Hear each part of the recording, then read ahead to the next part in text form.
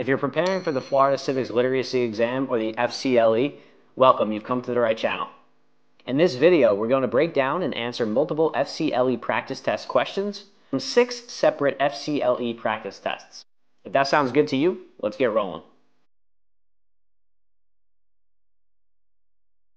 All right, so let's get rolling with 3 practice questions from Competency 1. Number 1 says, who proposed that individuals enter into a social contract to form a government?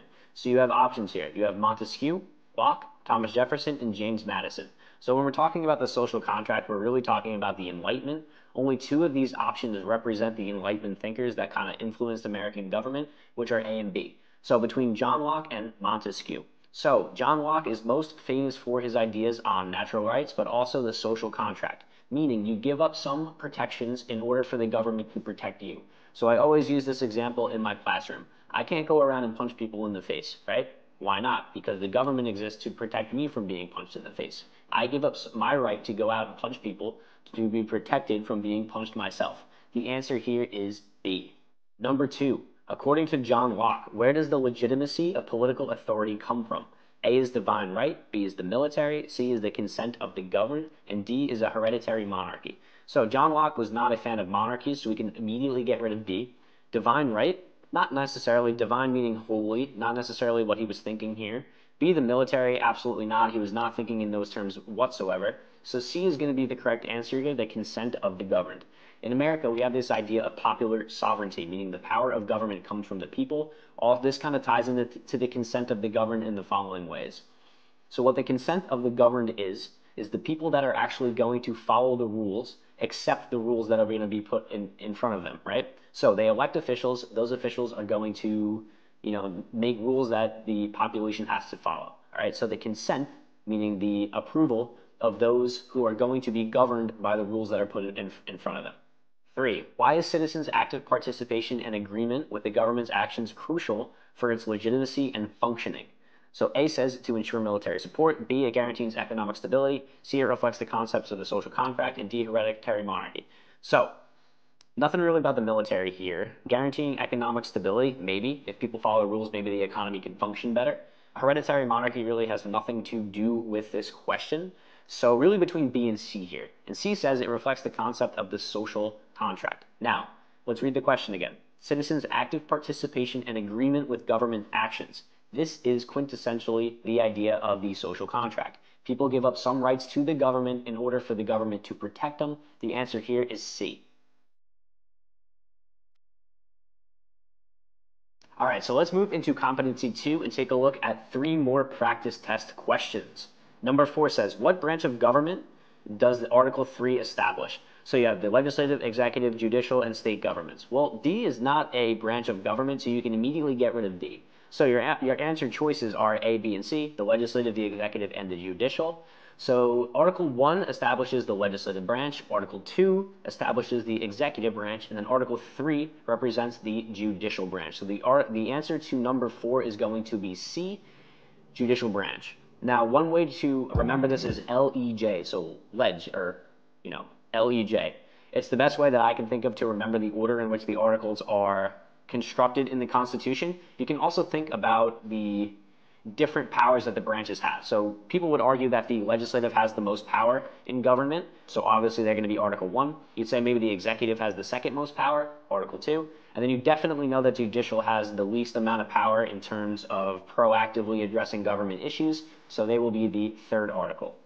Number 5, what is the primary role of the judicial branch as outlined in Article 3? So we just spoke in the previous question that Article 3 is going to highlight the judicial branch, but what does that actually mean in terms of its role of government? So A, you have enforcing laws, B, you have making, C, you have interpreting laws, and then D, you have amending laws. So enforcing laws belongs to the executive branch, E, enforce, E, executive. Making laws belongs to the legislative branch, that is their primary job. Interpreting laws is going to be the responsibility of the judicial branch, all right? So the judicial branch is going to have the predominant job of interpreting laws. They basically decide whether or not laws are constitutional or unconstitutional, okay? They interpret them. They don't make them, they don't enforce them, but they do look at the laws and decide whether or not those fit into the scope of the Constitution itself. Number 6, according to Article 3, what types of cases are federal courts authorized to hear? A, cases involving state laws. B, cases involving foreign governments. C, cases involving local disputes. Or D, cases involving city ordinances. So you can immediately put C and D in the same category here. All right, so involving local disputes and involving city ordinances. Ordinances are city laws, and then local disputes happen within a city. So you can immediately take C and D and put them to the side. Now you have options of A and B, cases involving state law, and then B, cases involving foreign governments. So federal courts are not authorized to hear any state matter. We have a federalist system in the United States, meaning that power is shared and divided between a federal and a state government. State courts take care of state issues. The answer here is going to be B. Cases involving foreign governments are going to be addressed by the federal government. That makes sense. North Carolina or Florida or New York isn't going to have a say or the authority to hear a case that has to deal with a French diplomat. That makes zero sense. What does make sense is the United States having the ability to do that. The answer here is going to be B. If you like what you're seeing so far, you can download the full version of all 6 of these FCLE practice tests on our website at govdogs.com. Just go ahead and follow the link in the description. Stay tuned till the end of this video for $10 off our practice test bundle. So we're actually going to address 4 questions in competency 3. Let's get rolling on number 7. 7 says, what state's constitution served as a model for other state constitutions and the U.S. Constitution? A is New York, B is Massachusetts, C is Hawaii, and D is Pennsylvania. So C you can immediately get rid of because Hawaii was not a state at this time or even a colony. Pennsylvania, New York, Massachusetts. Answer going to be B, Massachusetts. This is one of those that you kind of either know it or you don't. Massachusetts state constitution was definitely one of the ones that was the most influential in the drafting of the federal constitution as we know it. So you just kind of need to know this one, B, Massachusetts. 8. What did the Articles of Confederation primarily emphasize? So there were multiple issues with the Articles of Confederation that led to the eventual drafting of the U.S. Constitution. So A says the strong federal government, B says the sovereignty of individual states, C says the monarchy, and D says theocracy. So monarchy and theocracy are forms of government. This doesn't really necessarily relate to a confederation in any regard. So you can go ahead and get rid of C and D as answer choices. A is strong federal government, or B, the sovereignty of individual states, which is another way of saying strong state governments. So one of the glaring issues with the Articles of Confederation is that state governments had way too much power. You have to think historically about the reasoning behind it. We just became independent from England, which had a very authoritarian and oppressive central government. So when the Articles were drafted, the state governments retained a lot of the power because of their experience having a government with a very strong central power. So one of the biggest downfalls of the Articles of Confederation was an imbalance between state and federal power. The answer here is going to be B. The sovereignty of individual states was definitely emphasized when drafting the Articles of Confederation. Continuing our discussion on the Articles of Confederation, let's take a look at number 9.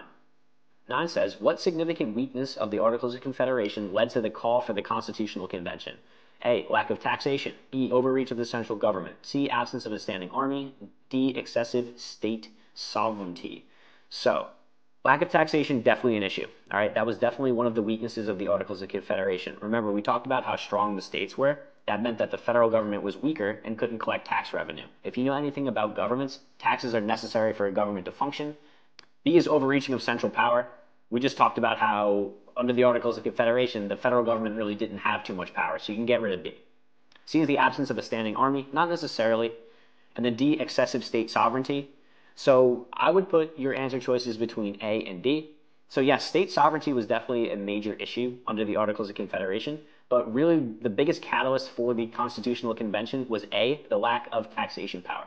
The federal government couldn't collect tax revenue. Because they couldn't collect tax revenue, they couldn't function properly. This was the biggest catalyst for the Constitutional Convention. 10. What did the Northwest Ordinance do? So, the orderly expansion of the nation's territories, established a monarchy, expansion of slavery, or the imposition of religious dogma. So, B, C, and D, you have monarchy, slavery, and religion.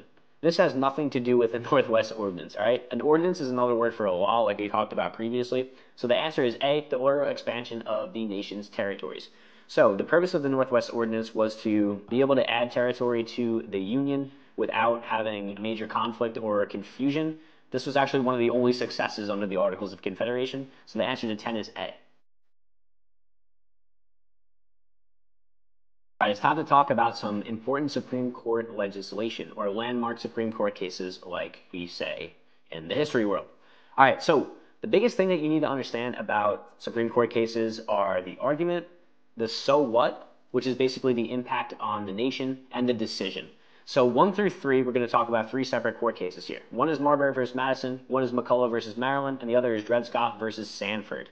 And again, the importance here is going to be the argument, the decision, and the so what. So when you're reviewing these specific landmark Supreme Court cases, that's what I would focus on. The other stuff is not necessarily that important. The argument is, the decision is, and the so what is. Number 1 says, which principle did Marbury versus Madison establish? What you need to know about Marbury versus Madison is that it establishes judicial review. All right? What judicial review is the Supreme Court's ability to review whether or not something is constitutional or unconstitutional. This could be acts by a president. This could be pieces of legislation that are passed. But the important thing that you need to realize about Marbury versus Madison is the concept of judicial review. The answer here is going to be B. 2, what did McCulloch versus Maryland affirm? So you have the power of the states to tax the federal government. You have the principle of implied powers and the constitutionality of a national bank. You have the ability or the authority of Congress to regulate commerce between states. And you have the authority of states to nullify federal law. So A and D are talking about states overriding federal power. You can immediately get rid of that because of the supremacy clause. The states cannot override federal power. A and D are not going to be correct. So that leaves you with B and C. This, again, you need to know the so what about each of these landmark Supreme Court cases. The answer is B, the principle of implied powers and the constitutionality of the national bank. What implied powers are, they are not necessarily listed in the Constitution, but they are necessary in order for the government to carry out their enumerated or expressed powers. So, for instance, right, an expressed power would be the ability to raise a standing army. But it doesn't say anything in the Constitution about aircraft carriers and rocket launchers. But it's implied in order to develop a standing army, you're going to need things like aircraft carriers and rocket launchers. So, implied powers help the federal government carry out their expressed powers. The answer here is B. 3, what did Dred Scott versus Sanford decide regarding African Americans? Again, you're going to need to know the so what. So, A says they were granted full citizenship. B, they were considered citizens. C, they were denied citizenship. And then D, they had the right to vote in all states. So A, B, and D are connected in the following way. As A says they were citizens, B says they were citizens, B says they had the right to vote, which implies that they are citizens. So you either have 3 answer choices that tell me that they are citizens, or 1 answer choice that tells me that they aren't. Dred Scott, they were actually denied citizenship under the Constitution. The answer is C. Before we get into the next competency, if you're enjoying this video, please go ahead and give it a like and consider subscribing. I put a lot of effort into these videos, and it helps the channel when you engage. Thank you. Let's get into our conversation about landmark legislation. Number 5, what was the main goal of various civil rights acts between the 19th and 21st centuries? A says protect and expand civil rights, B says to limit civil rights, C says national religion, and D says restricting freedom of speech. So religion and freedom of speech have nothing to do with the Civil Rights Act directly. So you have options here, A or B. Is to protect and expand rights, or B, to limit rights? The answer is going to be A. The purpose of the Civil Rights Act was to expand rights for marginalized or minority groups in America. 6, how did the U.S. Patriot Act of 2001 impact government surveillance? A says it decreased government surveillance, B says it has no effect, C says it expanded, or D says it abolishes. So, A says it gets rid of it, D says it gets rid of it, B says it was neutral, it had no effect, and then C had it expanded government surveillance. The answer to number 6 is C. The Patriot Act did actually expand surveillance powers of the federal government, leveraging the events of 9/11 to be able to kind of spy on foreign and domestic citizens as well. So 7 says, which president's initiatives led to the Great Society in the 1960s? So only 2 people were president during the 1960s. Abraham Lincoln was not one of them. FDR or Franklin Roosevelt was not one of them either. So you have LBJ or JFK. The answer here is C. It's going to be Lyndon B. Johnson. The Great Society was one of his biggest acts as the president. So make sure that you know that that is associated with LBJ and not JFK. Let's take a look at some landmark executive actions. Number 8 says, what did LBJ's executive order require federal contractors to do? A says to implement affirmative action, B is segregate the workplace, C is eliminate civil rights, and then D is hire only white employees. So whenever you think about LBJ, think about the Great Society, also think about affirmative action. The answer here is A. B, C, and D are actually more segregationist policies that LBJ was not a fan of. 9. What does the bully pulpit refer to? A. The presidential press conference. The presidential uses of their opinion to advance policies. The president's personal retreat, or a special type of speech given by the president. Yes, a lot of times when you think about the bully pulpit, it has to do with speeches, but this isn't necessarily what it means. So B is going to be the correct answer. The president's use of their position to advocate for policies. The president has a very forward-facing and direct job in front of the American people. He can use that to leverage Congress to make decisions. He can use that to use his power of the executive action to make decisions. So the bully pulpit really just refers to the president's ability to use their power to get their agenda pushed through. 10. What constitutional authority allows the president to make critical military decisions during conflicts? All right, so A is the first, B is the second, C is the 10th, and D is the president's role as commander-in-chief. So this has nothing to do with the Bill of Rights, so you can get rid of A, B, and C. The answer here is D. The president's role as commander-in-chief allows him to make chief military decisions on behalf of the U.S. military. I hope you enjoyed today's FCLE practice test review. Please use code FCLE10 to unlock $10 off our FCLE practice test bundle. The link is in the description. If you'd like to see similar videos from us, go ahead and comment below. I'd love to hear from you. Also, check out our videos on the 5 tips for FCLE success and our FCLE masterclass if you haven't done so already. Good luck on your FCLE, and I'll see you soon.